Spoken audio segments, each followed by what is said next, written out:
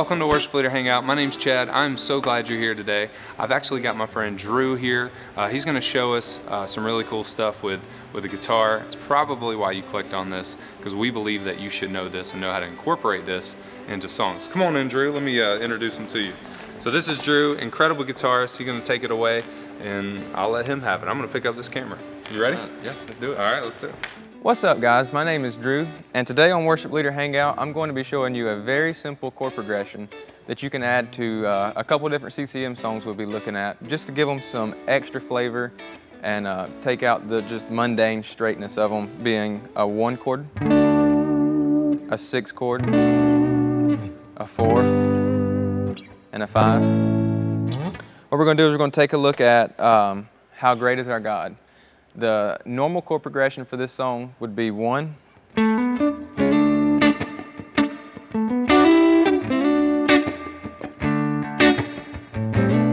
6,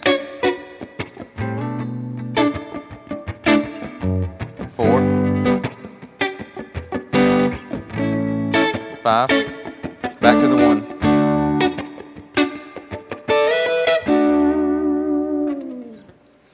So what we're going to do is we're going to add in a gospel chord progression, 7, 3, 6, 5, 1, 4. The 5 is going to be minor, and it's going to sound something like this.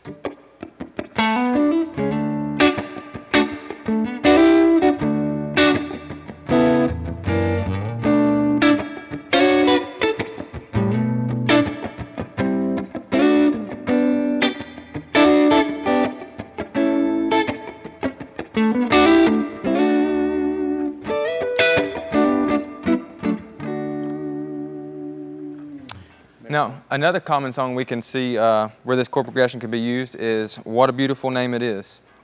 And the chord progression for that one is 1,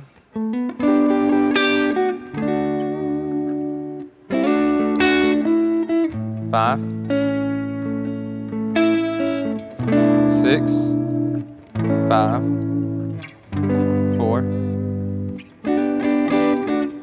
back to the 1. All right, so we're going to add the gospel progression in on What a Beautiful Name.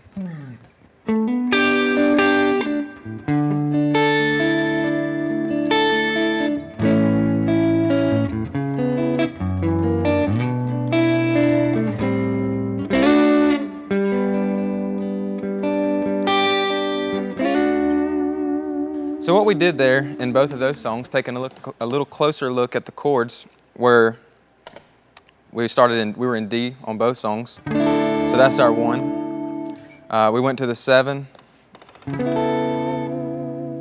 Spelling that out, that's just a C sharp, a B, and an E. And then we can add the A at the bottom. Then we go to our 3. In this case, it's an F sharp. Spelling it out real quick, it's just an F sharp, an E, an A sharp, and a D.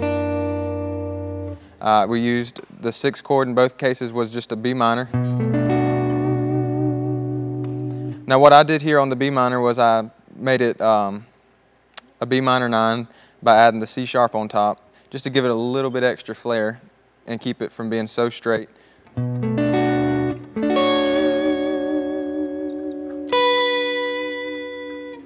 So spelling that out would just be your B, A, D, and your F sharp.